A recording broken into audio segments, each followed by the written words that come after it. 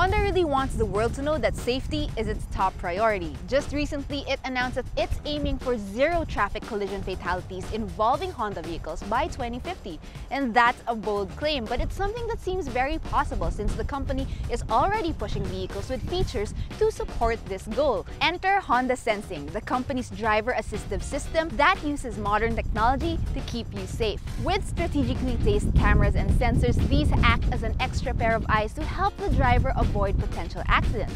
What we have here is the 11th gen Honda Civic in its entry-level trim, and although this is the base model of the lineup, it already comes with the company's advanced safety technology. Hey guys, it's Vika, you're with the Modern Creatures, and welcome to another video. Today we're taking a deeper look at Honda Sensing safety technology.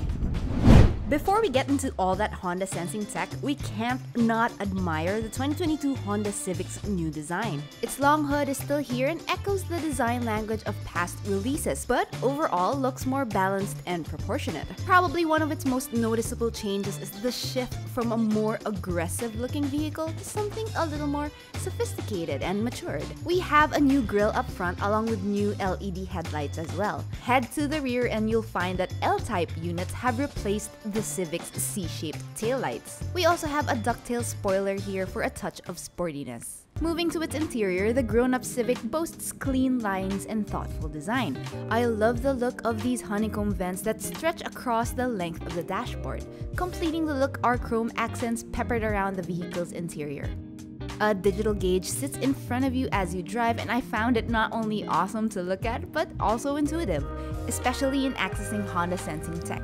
But more on that later.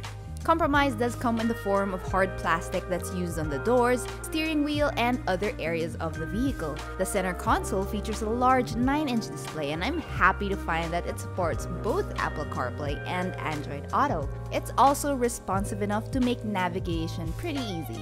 But if you want something a little more tactile, you can also use the right knob to move through the menus. AC controls also get a refresh and are much easier and more ergonomic to manipulate. And finally, we have fabric seats that are comfortable enough for long drives. Pop the hood open and you'll find a 1.5-liter turbocharged VTEC engine boasting 178 horsepower and 240 nanometers of torque. So we've had this car for a couple of days now, and Kevin and I both agree that you can really feel the performance upgrade. In speed, for example, if you really want power, this car can give it to you. So for those long open roads, if you really want that extra speed boost when there's no one in the way, this car can deliver. So you can really feel that increased power, the turbo engine with this vehicle. Another great thing that I noticed about this car is that it feels really well balanced, which adds to really good handling when you're driving around city roads, or when it's not just an open road. In turning, for example, it doesn't take much to get precise maneuvering, so you can get into those small streets if you need to, or if you need to weave in and out of traffic. It's easy to grab a hold of this car, to get control of this car. In addition to that, we felt almost no delay in turbo, and you of course get different modes to suit your driving style. Now on to some Honda Sensing goodness. Honda Sensing is what the company calls its suite of intelligent safety and driver assistive features. Like I said earlier, this is the base model of the series, and it comes with Honda Sensing technology already, meaning more people will have access to this technology and will help achieve Honda's goal of being collision-free by 2050. With the help of cameras and radars, the vehicle is able to react and alert, with the main goal of keeping the car, its driver, and passengers safe. Here are just some of the features you'll find on this 2022 Civic where Honda Sensing comes standard. So one of the more interesting features on this car is the lead car departure alert, which I think will be useful for a lot of people.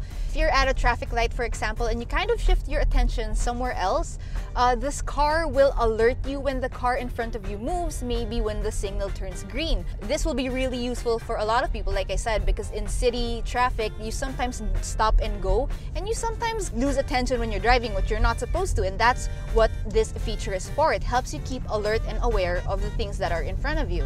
I also appreciate how Honda is making these features very visible to the average user, the average driver, since you have the buttons here on the steering wheel for your cruise control and your proximity.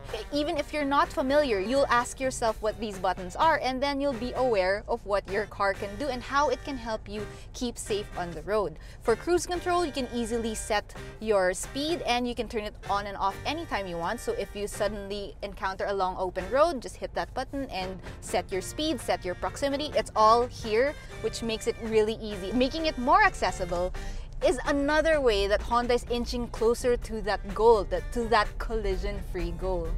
Other favorites include collision mitigation braking system that offers audio and visual warnings for obstacles on the road, and automatic high beam. There are active safety features as well, of course, such as the multi-angle rear view camera that can help you see your surroundings better or assist with parking. So with all that, is Honda Sensing useful, or what is it really all about? Well, like I said earlier, it's like having an extra set of eyes or an extra pair of eyes, since you do have all these cameras and sensors around to really help you on your drive. So the overall goal is not really to take over the vehicle for you, but instead support you with all these alerts, with all these technologies, so that you're always aware of your environments and your surrounding, again contributing to a safer drive. As a responsible driver, you still have to be always alert. With the help of modern technology, however, Honda is able to outfit its vehicles and provide assistance, either visual or auditory, to help you keep aware of your surroundings and even act in times of emergency. And with all that, a collision-free world by 2050 doesn't seem so far-fetched, doesn't it? For this Honda Civic, I thoroughly enjoyed having Honda Sensing on board because it elevates the experience of driving this already pretty awesome vehicle. And that's about it for our Honda Sensing video. As always, please do visit our website and our other social media channels for more news, features, and reviews. Once again, I'm Vika. Thanks for watching, guys, and I'll see you in the next one.